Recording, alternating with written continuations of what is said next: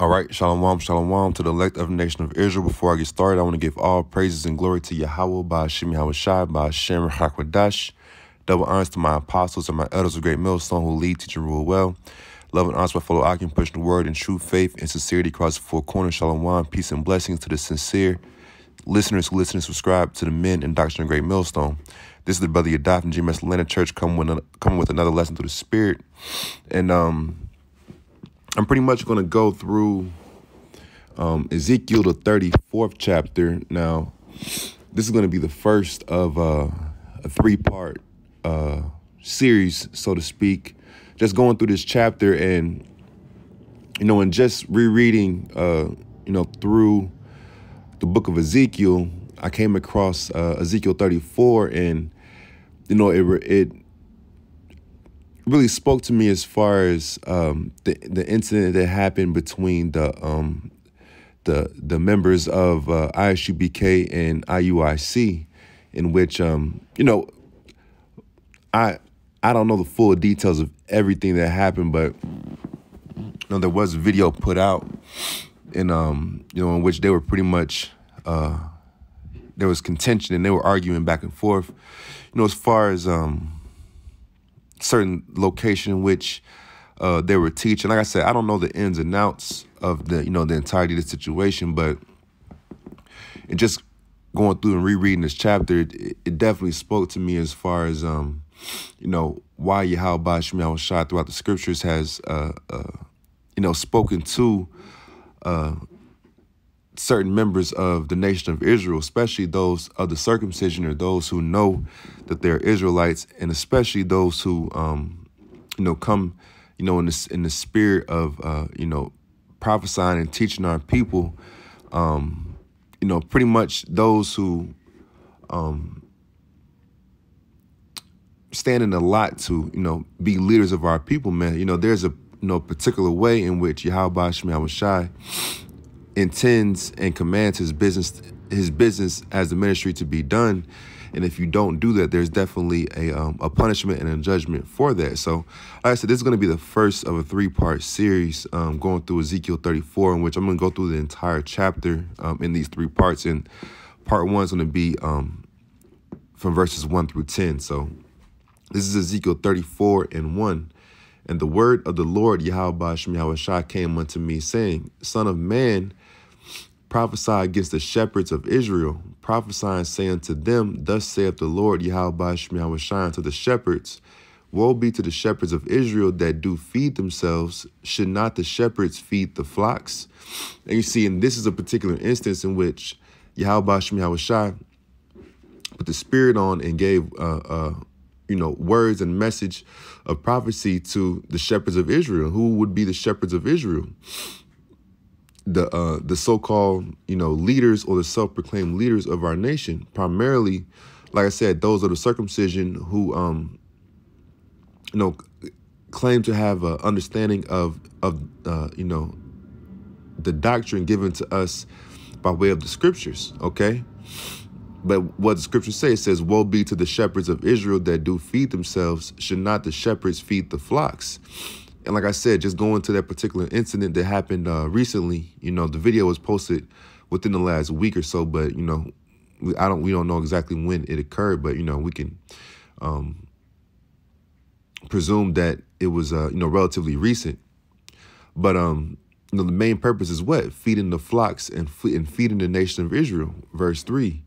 Ye eat the fat, and ye clothe you with the wool. Ye kill them that are fed, but you feed not the flock.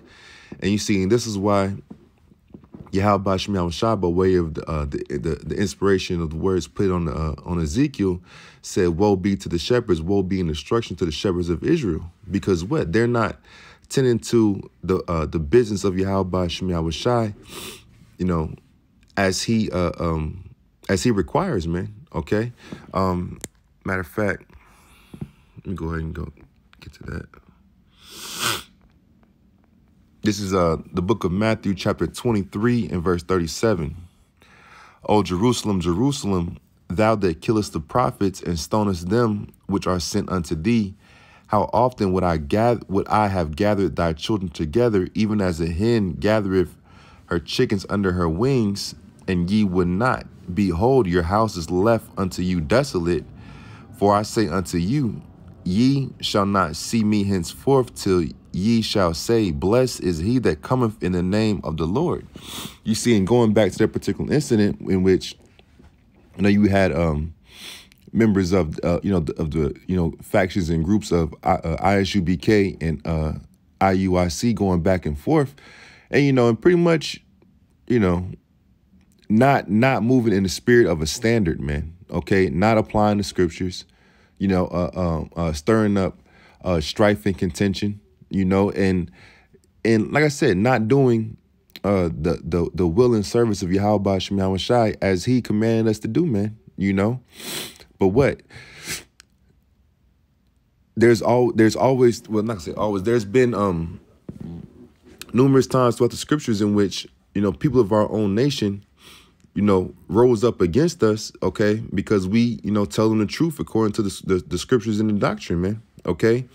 And just the separation, okay, and the tension between in the incident shown in this group, in that last incident with those two groups, goes to show you that, the nation of Israel has been separated, man, okay, and which is another reason in which, we saying and we stand by the fact that we here at Great Millstone are not affiliated with any other Hebrew Israelite groups, man, okay? Because one, for doctrine's sake, okay, and two, because they don't move according to, how Yahweh Shem Yahweh Shai has commanded us to move, and, I may leave a link in the description, just showing that, that video, I'm not going to play it in this particular lesson, but just to, let it be seen, what actually happened between those individuals. But at the end of the day, this is yet another sign in which we know and understand that all Israelite groups don't have the truth, man. That beginning with the apostles and elders of Great Millstone and the body and the fruits in which they have gathered, we believe through the Spirit that we have the truth. And even one notion to that is, the apostles, they've already said you don't necessarily have to be a member of Great Millstone in order to obtain salvation. Now we believe through the Spirit that we have the 100% truth as far as the doctrine, okay, and the understanding of the scriptures. But hey, it boils down to the doctrine. If you believe, okay, and you push the doctrine in which we at Great Millstone push, beginning with the apostles, hey, you have the true doctrine, man. But even going into ISUBK and the commanding general Yohana, in which even in the video, in the intro in the video, or one of the videos in which they posted, it pretty much said that if you're not coming up under commanding general Yohana of ISUBK, you are not in the truth. And where is that in the scriptures, man? That's actually, that's not in the scripture. That's not scripturally based. You see, but what? That goes into these particular leaders, okay, feeding themselves and not concern themselves with properly feeding the flock of Yahweh Shem Yahweh Shai, all right? Continuing on, Ezekiel 34:4. The disease have ye not strengthened, neither have ye healed that which was sick, neither have ye bound up that which was broken, neither have ye brought again that which was driven away, neither have ye sought that which was lost, but with force and with cruelty have ye ruled them. Okay. And just in a way, in the manner in which, and I'm not going to say everyone, in their body. Okay. But there are, and it shows through their actions and their works that there's a lot of bad, fruit in those bodies, man. Okay. And just to say this as well, just like Elder Apostle Hart said, you don't necessarily have to be a direct member of Great Millstone, to obtain salvation.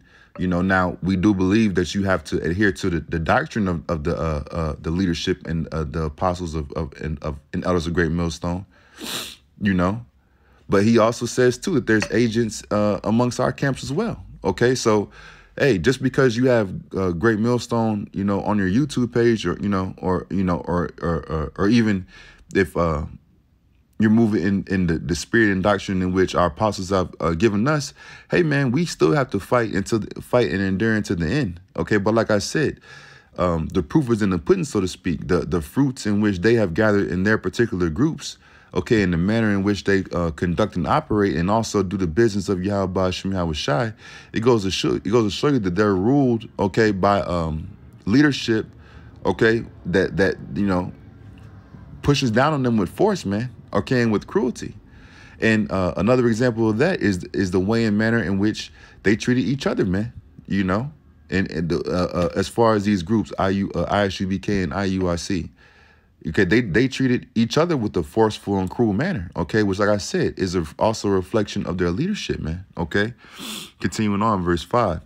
And they were scattered because there is no shepherd, and they became meat to all the beasts of the field when they were scattered. And that's speaks also to the condition of our people, man, okay, because the nation of Israel had no shepherd, okay, because we weren't moving under the leadership of Yahweh Shai, while we were discontinued from our heritage. Hey, man, our people became prey to all the heathens and the wicked round about, man. All the wicked, evil, treacherous people round about, our people pretty much became the prey towards, man, Verse 6, my sheep wandered through all the mountains and upon every hill, every high hill.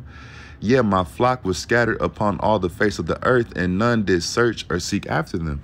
And you see, and this is like I said, yet another reason in which we believe that through the Spirit that we're under the proper leadership, okay, beginning with the apostles and elders, man, because, hey, one thing that I can testify as far as the leadership, even going into the leadership of our individual camps, is that men are sincere about properly feeding the sheep, okay, of the nation of Israel, of Yahweh Shem Yahweh Shai, and feeding our people with truth and doctrine that will lead them towards salvation. All right. And once again, that's scriptural. All right. So this is John 10:10. I'm going to read through verses 15. The thief cometh not but for to steal and to kill and to destroy. I am come that they might have life, and that they might have it more abundantly. And one thing as well that I actually heard the elder brother Pashai from the GMS DC, Baltimore, camp area, is that, a lot of scriptures in which we use and apply to Edom, Esau, the so-called white man, so-called white race, also apply to our people as well. Okay. And hey, if you're moving in a anti-Christ spirit, okay, anti-Hamashiach spirit, then you're also counted as a thief, who come in that evil, destructive manner and spirit, man. Okay, which includes, like I said, a lot of off Israelites of the circumcision, man, particularly of these other Hebrew Israelite groups, man. All right, verse 11. I am the good shepherd. The good shepherd giveth his life for his sheep, and this is Yahweh Shai. Okay, and we, once again, we're elaborating on Ezekiel 34. All right, verse 12. But he that is an hireling and not the shepherd, whose own the shepherd are not, seeth the wolf coming, and leaveth the sheep and fleeth. And the wolf catcheth them and scattereth the sheep. Even going to now, as far as, the commanding general Yohana, and then even, like I said, IUIC and them in their leadership, they, can't even fully say that anymore, but some of these other Hebrew Israelite groups, such as ISUBK, okay, and others, but like I said, can't even say that anymore because the word is, okay, and there's been individuals who spoke on this. IUIC, their leadership, beginning with Bishop Nate, okay, pretty much condemned speaking out against Esau. Okay, but then the point I was going to make was even going into the times of now, as far as taking this jab. Okay, they don't condemn these type of things. They don't condemn taking the jab. Okay, and taking these this max. Okay, which the ingredients that are in that, we don't even fully know what's in there. Word is there's some substances that are complete abominations, such as crab blood and things of that nature. Okay, and we can't even speak too much on it because YouTube will take down our our videos and give us strikes. But the information is out there. Okay, but what they continue to scatter the sheep.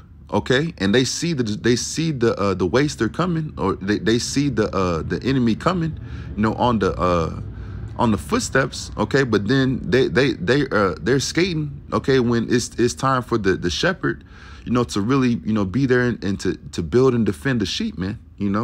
Continuing on, the hireling fleeth, because he is an hireling and careth not for the sheep. I am the good shepherd and know my sheep, and am known of mine. And the Father knoweth me, even so know I the Father, and I lay down my life for the sheep.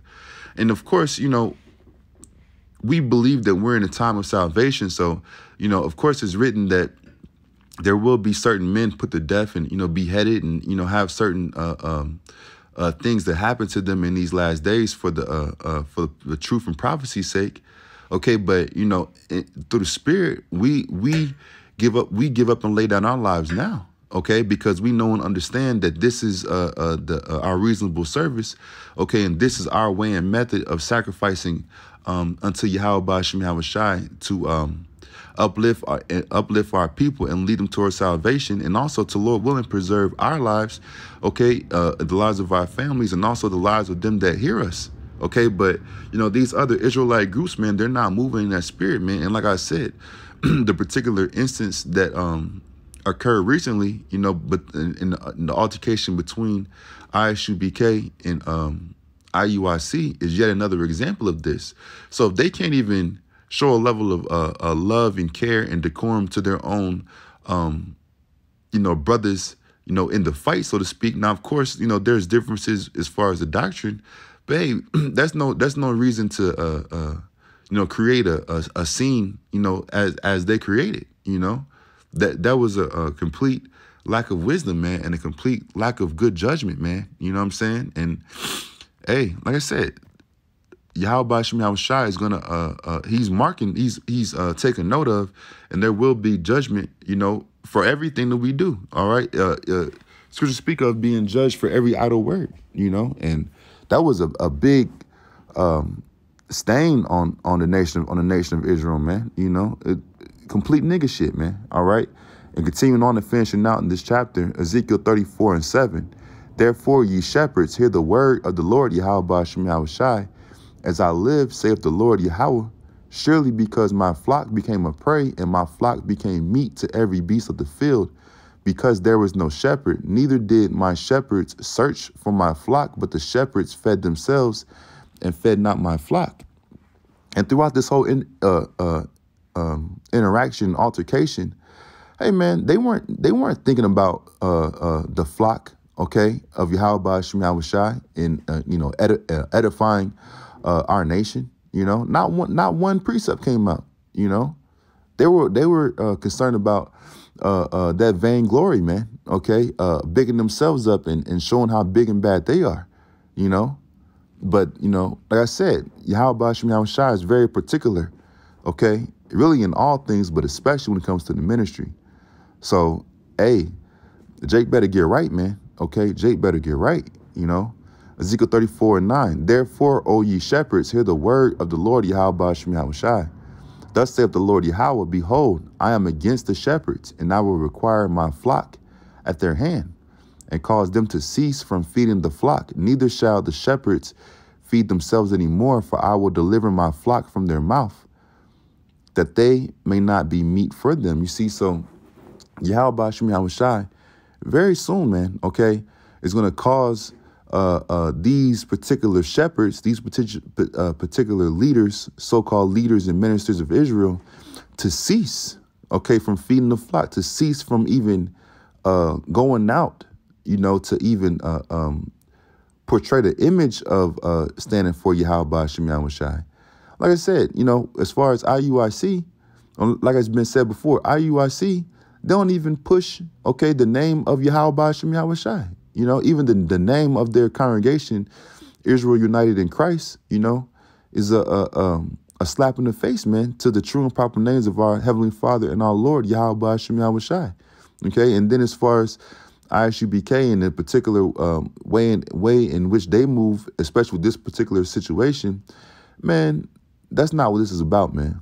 You know, like I said, it's not about that vainglory. Okay, it's all about edifying and building the elect. This is 1 Peter 4. I'm going to read verses 17 through 19. For the time has come that judgment must begin at the house of the Most High. And if it first begin at us, what shall the end be of them that obey not the gospel? You see, so the time has come, man, that judgment is going to begin, okay, in the house of the circumcisions, man. You know, in the house of those who know that they are of Israel, okay? Because if you know that you're Israel, that comes with a certain level of responsibility, man. They know that you have to be, be a sheep sent amongst wolves, okay? And like I said, you have to conduct the business of this gospel, of this ministry in a particular way, all right? Verse 18, and if the righteous scarcely be saved, where shall the ungodly and the sinner appear? Wherefore, let them that suffer according to the will of the Most High commit the keeping of their souls to him in well-doing as unto a faithful creator. See, so, you know, we have to, you know, hold ourselves to a certain standard, you know, and really push and try, you know, to the best of our ability to move not only in the spirit of wisdom, but also in well-doing, man, you know, and most definitely remember and to, you know, highly consider, all right, you know, the name in which we're coming in, the names in which we're coming in, Yahweh Hashem Yahweh Shai. So we can't just be, you know, out there or doing things, you know, all in a carnal spirit, man. All right, we have to move, you know, with the Holy Spirit, okay, and also implement the scriptures and the fruits of the Spirit, you know, as we teach repentance, okay, and push the gospels and the prophecies of Yahweh Hashem Yahweh Shai. All right, so I'm in this lesson off there. Lord willing, you edified. Once again, before I close out, I want to give all praises and glory to Yahweh by Hashem Yahweh Shai, by Hashem Rachak. Double honors to my apostles and my elders of great millstone who lead, teach, and rule well. Love and honor to my fellow Akim, pushing the word in true faith and sincerity across the four corners. Until next time, Shalom.